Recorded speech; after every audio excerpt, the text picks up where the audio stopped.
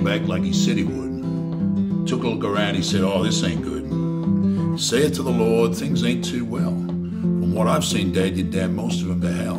God said, "Heck, I don't know what to do. That's why I sent you back to try something new. I've tried pestilence and plague and every kind of curse, but they never miss a beat. They come back even worse." Jesus said, "Dad, this place is a joke. Ain't there some new miracle that you could invoke? Hey, I got an idea that just might float. Let's resurrect Noah and build another boat." God said, "Son, we got to compromise. Hellfire ain't working and damn in their eyes. I'll let them keep their temples and their artifacts, and we'll only smite the greedy and the egomaniacs."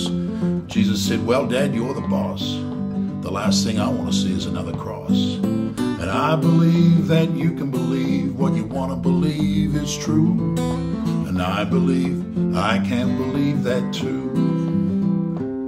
Now Muhammad and Buddha seems they came back too, so the prophets got together to see what they might do. You'd expect big things when deities do lunch. You'd reckon on a plan that packed a bit of punch. But the best they could muster was a big group hug. They weren't giving in and ordered up another jug of wine, that is, sacramental kind. And they proceeded to drink a toast to the salvation of all mankind. Muhammad and Buddha abstaining, of course. Jesus said, "Boys, what in hell went wrong? All we did was make some rules for the heathen throng." Muhammad said, "I guess it got lost in translation." Buddha said, "Who threw religion into the equation?" And they decided something must be done and fast. They all agreed catching up had been a blast. And I believe that you can believe what you want to believe is true. And I believe I can believe that too.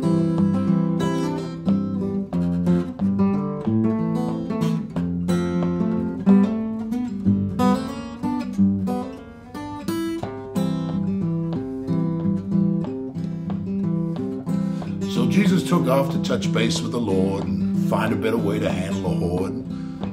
Buddha found a temple he could sit and meditate. He did a lot of chanting and believing in fate. Muhammad grabbed his book and a few copies of it, and he went amongst these people disguised as a prophet. At least what they thought one looked like anyway.